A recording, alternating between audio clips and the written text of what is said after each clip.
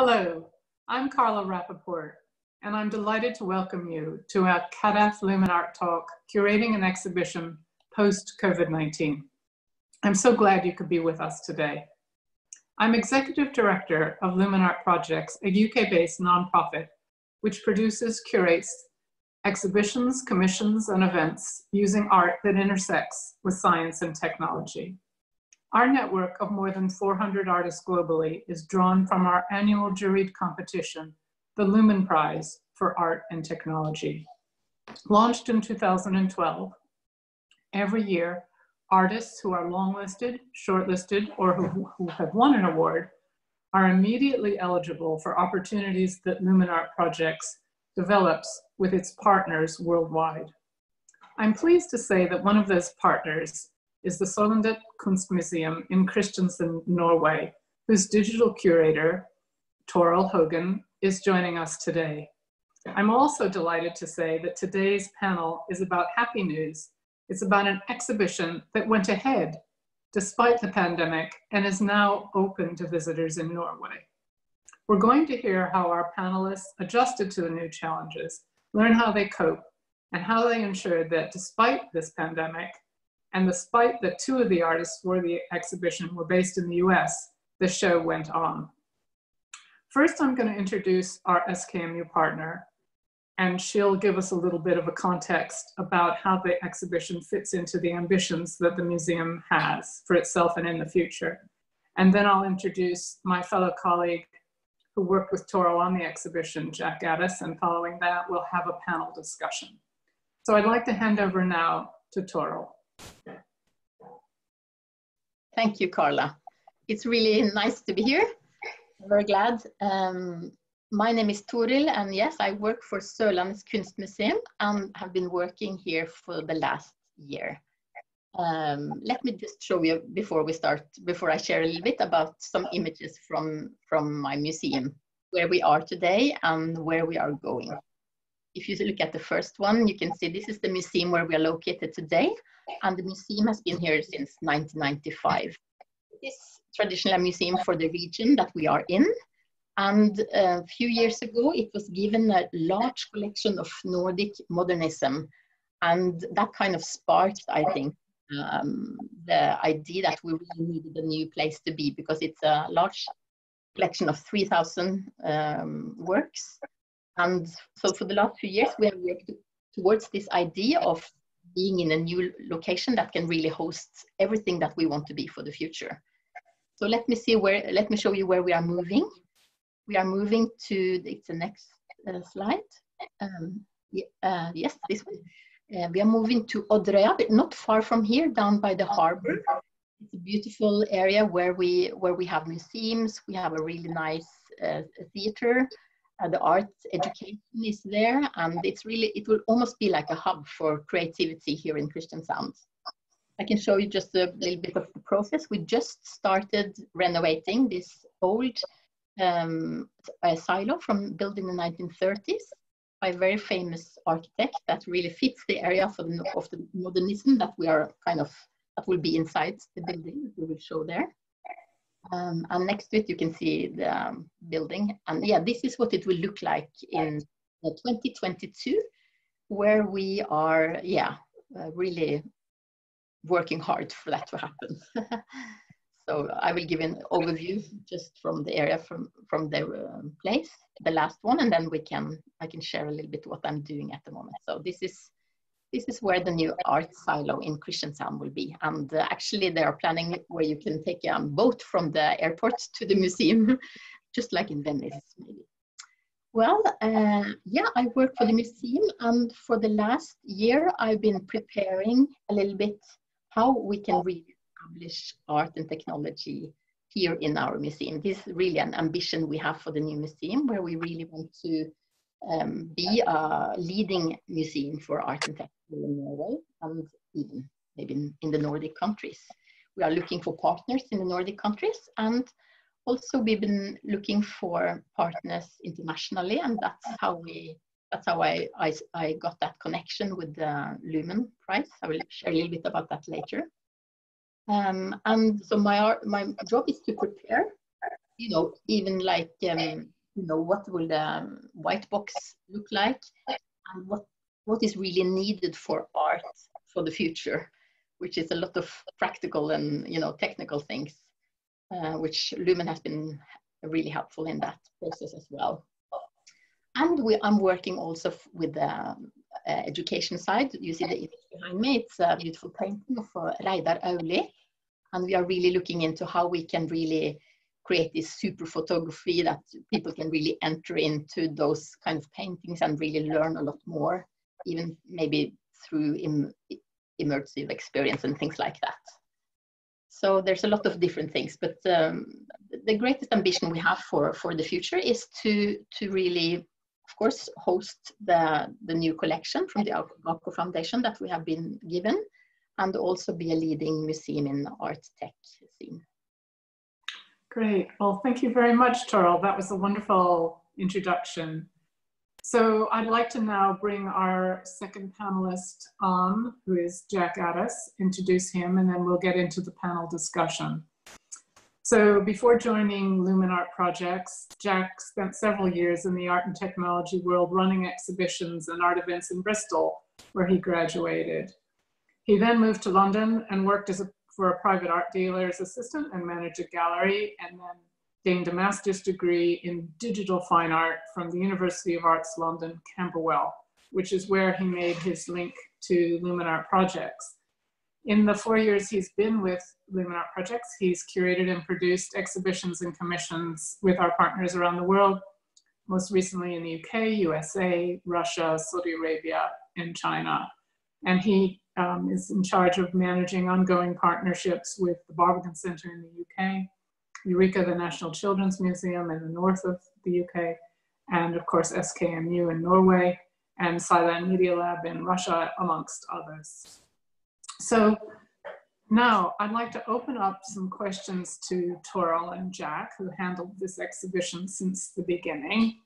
And my first question to both of you, well, actually, let's start, Toril. First of all, can you start with a brief overview of what the exhibition actually was conceived as, and how you came up with the idea, and how our partnership evolved? Maybe you could give us some of the history of the project, which I know I can tell our viewers already is called Re.Memory. So I'll give over now to Toril to give us a little history of how it all got set up to start. Thank you. Yeah, I think it all started when I came to the Lumen Awards in London last year, actually. I had some interest in, I've seen some of Refik Anadol's work earlier, just online, and I was looking at some other artists there. And I was just like, it really struck me, you know, these two artists. I found that their work kind of, for me, corresponded somehow. And the way it all started is that I approached Carla on the opening, just sharing very briefly. I mean, it's a busy night for her, but just sharing very briefly about who I am, where I come from, and the future ambition of our museum.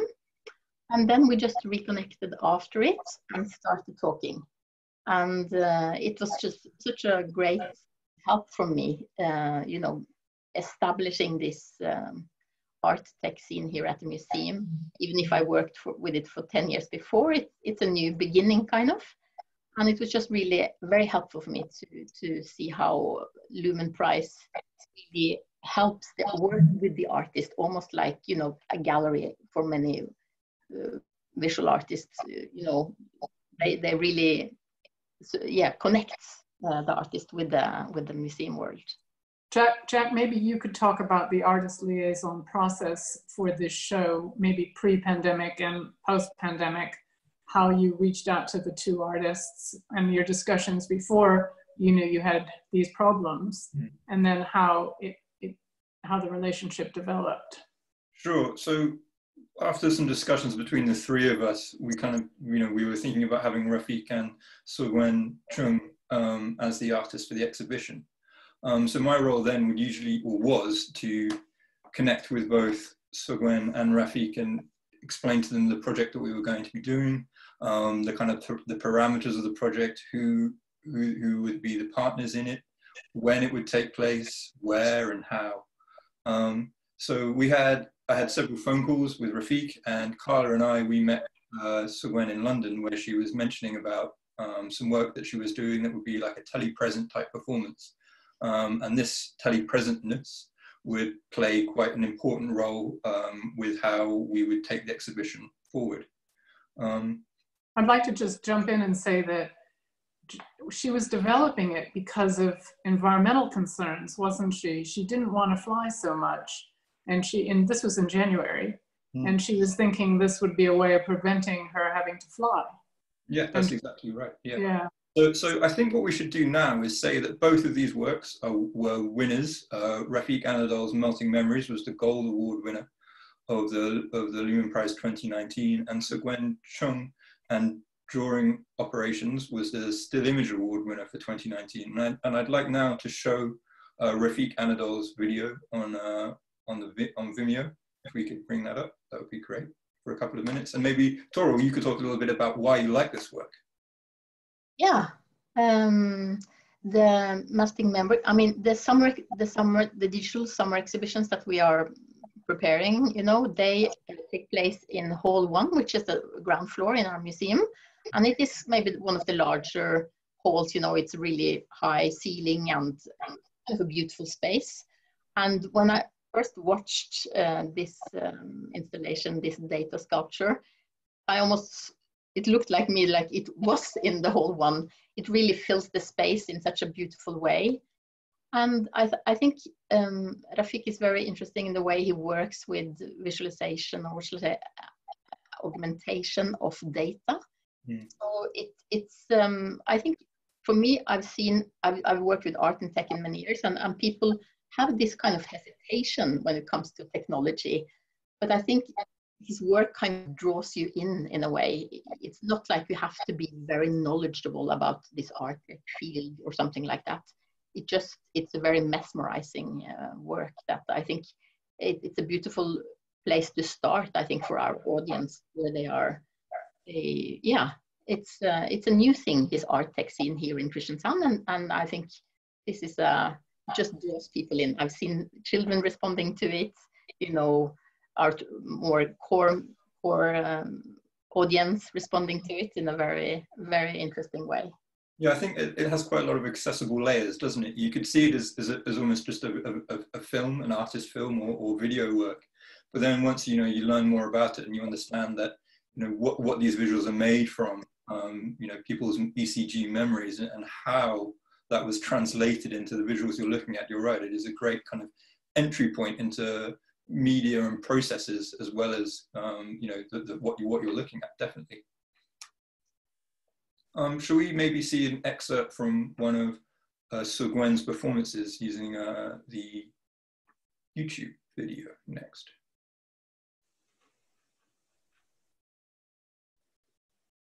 So this is here we go. This is an excerpt from a performance that Sugwen does called Drawing Operations, where she works, you know, collaboratively with robot drawing arms, and you can see this is what we had perhaps hoped to exhibit in the museum. Would you say, Toro?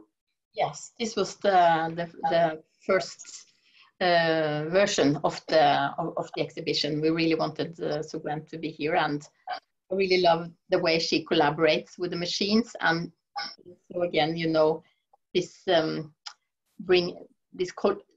think they both have a kind of an open, and they look at this collaboration between human memory and computer memory, and really, draw people in a very beautiful way. I love the way, I mean, Sugwen has developed these performances over many years, and starting with a more like a mimic memory between the robotic arms that she programmed and developed herself.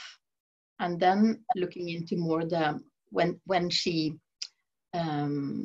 stored all 20 years of drawing into the memory of the robot, it took on a different role, kind of this collaboration. So it's a very, very interesting and beautiful performance. Yeah, and again, you know, the use of kind of traditional media and new media here is kind of a nice way in, I think, for audiences to kind of help understand and kind of place in their own kind of art histories, you know, what these artists are doing, I think.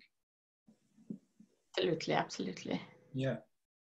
Okay, I think now we might start talking about how it actually worked. Before we go into the technical side, you mentioned a couple of times, Toril, that you're introducing art and technology to perhaps a fairly conservative audience. And I'm interested in why the museum has this mission.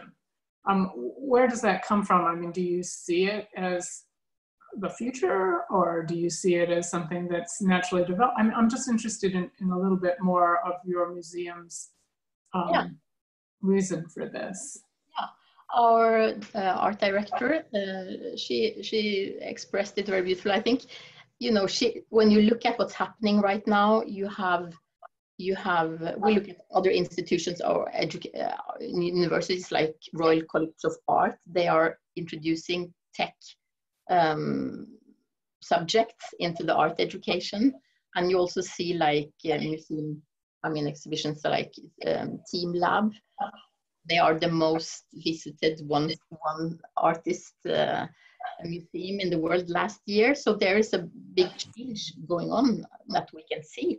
And I think she expressed it like she doesn't want us as a museum to watch and, you know, to be kind of a passive observer of that change that is happening, but to really be part of it and even make a difference. And I think that's the motivation why we were so happy to connect with Lumen Art as well. And we want to see the artists working in this field in the Nordic countries also being part of that change and being part of that area that is kind of coming in a more stronger way, if you can say. So that's why we collaborated with you about the Lumen Nordic Prize. Great.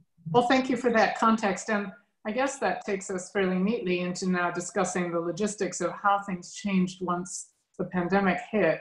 And I assume that because these were works created digitally, they were born digital works that eased the way. They weren't pieces of sculpture that had to be shipped. I'm assuming we just take that as a given that helped.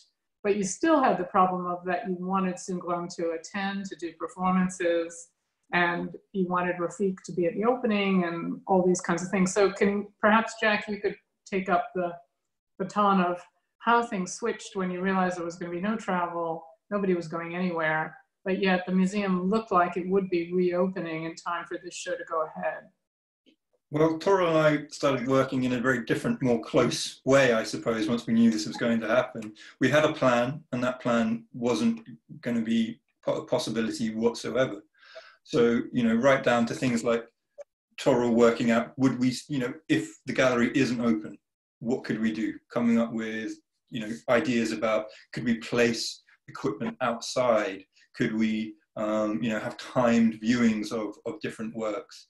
And as Toril was, you know, feverishly working through this, I was trying to connect with the artists who obviously had their own kind of conflicting calls on their time and what they were having to do perhaps with their families and arrangements they were having to make. So it was a kind of all hands on deck. No idea is a bad idea. Let's see where we end up. And, you know, working with Rafik, Toril and Sungwon, we slowly were coming to ideas and ways of working. And then Toril, you know, maybe you could talk a little bit about how logistically Rafik's work uses this large LED screen and ideas you were having about maybe placing that outside and you know, the logistic, you know, issues of changing an entire exhibition on the fly, but then, you know, what happened next, really? Yeah, sure. Yeah, because, you know, it was a very strange time when everything was shut down. So, and we didn't really know, you know, how many people will be, when will be open, how is all this going to work? So we had to work on multiple kind of plans at the same time. And it was great to have that, you know, to have you there to be a part of that journey. You know, one of the elements, the original plan for Rafik and Sungwon was that kind of shared space in a way, like this big hall. One part of it was more Rafik space, and the other one Sungwon. And she had a very beautiful sketch for how to really show her performances you know, like Carla was saying, she was planning these telepresence performances as part of the exhibition, even if she would be there for the first one, you know, and maybe a second one. But, you know, this is all planned from the beginning, and, you know, with the screen where you could see through, and it, you know, would almost be like not a sculpture, but it will really fill that part of the space. And we just realized with all the regulations and, you know, people can't be so close to each other, that it would fill the space too much. So it would almost make it not really possible somehow, you know, you had to really prepare for that. So then one day I don't remember, I was talking to you, Jack, and going through different ideas. Should we show this? Should we have the LED screen outside somewhere? And, you know, then I just hit me that if we instead of installing that second setup for Sugwen, that we combine them in the LED screen and ask Sugwen if she can work in that format, then maybe it's possible to really have that open space where it's safe for people to move around. And yeah, so that's how it came about. And for me, it was really interesting. It was, you know, and the way we worked with the telepresence, you know, streaming going both ways and trying to get that shared space feeling. It was interesting to see one of the first tests that we had when her work was on the screen, because it is a square, you know, it's not a 16:9 image. And I just realized, you know, how that format and maybe that platform made me look at her work in a way more like an image rather than a film somehow. It kind of changed the way I perceived it, and I found it really interesting and very beautiful. I mean, she really, you know, changed kind of, yeah, formats of her work. Yeah, let me share my screen and show some of the shots we had as we were going through this process, and we can talk a little bit more detail about that, I think. Here we go. So here we can see the LED screen being built here. And we should say that this was the first kind of plan we had, wasn't it? So we had the LED screen taking up one kind of end, and then a platform where perhaps the performance with the telepresent performance with the robots was going to go, with some paintings around and documentary film. And then we moved to having the performance on the screen, as you were saying. So here we can see that, so this is me looking through Microsoft Teams at the install live in the space with Toril and the great technicians he had there, whilst watching another stream looking out into the gallery, so from this kind of angle, so that I was able to help Toril kind of plan everything out and see where we were going. So here you can see this is kind of a still of what the performances would plan to look like on the LED screen.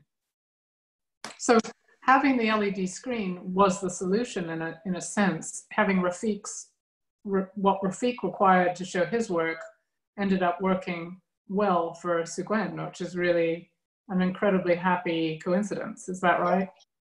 Absolutely. And that means that you could have much more spaced out visitors in the room, so that you didn't have to have crowds. How many people can you get into that space now that the exhibition is open? I think we have a rule that it has to be about 1 meter in between people. So on the planned performances that we have, I think we can have around 40 people in the room. And how did the opening go? Was that I mean, how did it work?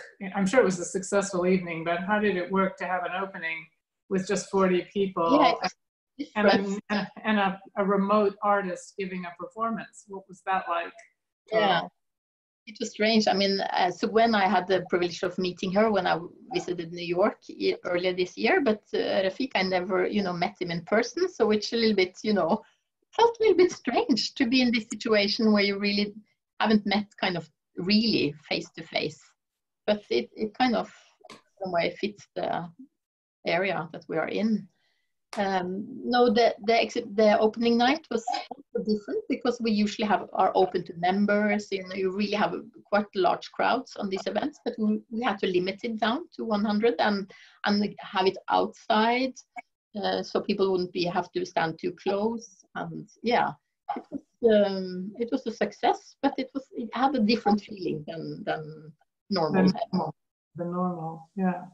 Well, do you feel that you can, now that you understand the new normal is what they're describing it, that this will inform other exhibitions? And if so, what do you feel the main messages, the main lessons that you both have learned from this in terms of approaching the planning of exhibitions now in this new socially distant world that we live in? Is there a sort of a takeaway that you've got for other people who might be watching that are wondering how they're going to start planning new exhibitions for their spaces? Yeah, I'm just like really grateful for the flexibility of the artist and of you as the partners as well. You really have to be, really open-minded and really not scared maybe to suggest new ways of doing things, you know. I mean, it's also sensitive when you don't have that time with the artist working face to face, and but I think we are all used to meetings in Zoom and, you know, this kind of so well, what was my take? Spend time talking together. Don't be afraid of sharing ideas, even if you think it might not work. You really have to really try to look at things from a new perspective. And yeah, it's been very. I know, Jack. I would say that, you know, this was perhaps a unique case because we thought for quite some time that the exhibition wouldn't open. And it was that, how can we still bring the exhibition to people? How can we still share these ideas and this work? And kind of going through that process kind of allowed us, as Tora was saying, to kind of think literally outside of the white box and put it on the outside of the box. And then once we slowly, as kind of the rules about social distancing and opening and crowd control were coming in, we kind of again had to rethink how we were going to do things, right down to, are we allowed to have people to have headphones? You know, sound work between two different, you know, sources. If we can't have headphones, are we going to have to kind of work with the artist to have kind of one silent time, maybe one other time? And so, as Tora was saying, that kind of constant, more than usual communication and to keep people updated about plans that you don't know if they're going to happen in 3 weeks' time, or what, you know, is the museum going to open when, and are people even going to want to come, and how to kind of keep a level head and relax and enjoy the process as much as possible. Because it was very unique, I must say. The meetings we had in the space, where usually I would be present with the artists and Tora would be there, doing them over conference calls and with multiple different views of cameras, it kind of mimicked the exhibition in quite some way, you know. I think it was I really liked that experience, you know, in the evenings, kind of matching the time zones together and coming and helping out with, remotely helping out with the installation was a very new experience, and one I think that we could probably do again in the future with some more refining and learning how best to kind of me be telepresent and everyone be telepresent in the gallery was kind of a fun experience, I would say. Yeah. So, and I think it also sparked one of the, I mean, in the middle of this thing, when we didn't know if we would be able to open anything, I mean, we started thinking, like many other locations as well, are we able to do this virtually? Could we build the gallery, you know, somewhere in the virtual world and have this exhibition there? And this is one of our future projects now that we will start in the autumn. So it has kind of generated some new ways of thinking and working and taking maybe these things more seriously as well. And I think, you know, people, and just even if all the contacts we've had has been, you know, virtual, I think we really appreciate from all this period, we really appreciate being together. I mean, even if we were just 100 people on the opening, we really appreciated being able to be there and be together and experience this together. It was kind of a new appreciation. That's an amazingly wonderful result, isn't it? That we're also grateful now for the interactions that we do have. I just wanted to quickly follow up on a couple of points you both made. Are headphones part of it? And you are able to use those somehow hygienically clean your headphones? Yeah, we were able to use them, but we have to have some system on they being cleaning. And I also wanted to ask you, are the numbers, the show's been open now for a few days. Are people willing to come back to museums? I mean, Norway is way ahead of where we are here in the UK. Everything is still shut. So we're wondering, even when things do open in the cultural sector, if people will feel confident enough to go to new exhibitions. Do you feel that the numbers are what you'd hope for, or a little bit less, or what are you seeing so far, if you could make a generalization? It has been a little bit, since we opened in beginning of mid-June, it has been a little bit slow. We noticed that, you know, but since Kristiansand, we haven't had that many cases, and it looks like Norway kind of handled this situation in a way that managed to keep things in control. People are starting to relax, but it is a very careful situation, even though. So I think I noticed people were, like I said, you know, eager to come back and be part of this event. So I think it will move in the right direction from now on. That's fantastic news, and great news for the rest of us who are so eagerly looking forward to our own cultural institutions reopening. I think we're about ready to wrap up. Is there any sort of comments or reflections on the experience that either of you would like to make before we wind up? I suppose I would say I'm looking forward to our next project together that Tora briefly mentioned, about working in this kind of digital space as a team in this way, and what that might bring. And, you know, I've definitely learned a lot more about bit rates and how that dramatically can affect, you know, a very important telepresent performance, I suppose. Toril, how about you? How do you look forward to the summer for the museum? Do you think as it gradually gets busier, and do you see projects and opportunities starting to open up again? Yeah, I think we are very hopeful and very excited for the summer. And I've seen a lot of, on social media, I've seen a lot of posts already from the exhibition. So that makes me really excited for this first digital exhibition at So if people who are watching this panel want to watch Sue Gwen's performances, will you be recording them? Will they be able to go to your website? No, they won't, Jack is saying. So you're not actually going to have videos. It's either you're watching the live performances in the museum.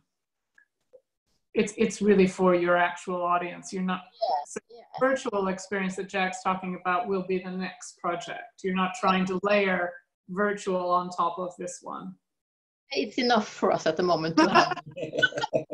Fair enough. Yeah, definitely. And I think as well, it makes the performances much more meaningful for the people that are there.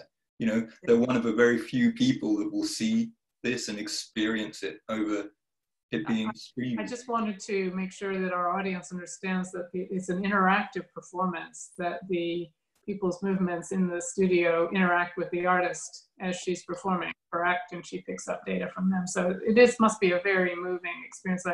I hope we can get there before the show closes. That would be really wonderful. The other tip I wanted to pass on to our viewers before we stop is that I know Jack and Charles kept their Skype open. So when the green button on Skype opened, they knew each other were there and we could just type. So they had a kind of instant communication that didn't bother the other one. And that's a kind of nice open channel communication that we can now do for each other in this world. That doesn't bother, it doesn't phone calls and it doesn't bother, but it allows for closer communication, doesn't it? Yeah, communication was definitely the key. Yeah. I think for me, that was the takeaway, is understanding how you two communicated was amazing. And so we're really grateful for you sharing your experiences here today with this panel. And thank you very much for being part of this. So, thank you very much for having us. Okay, bye. Bye-bye.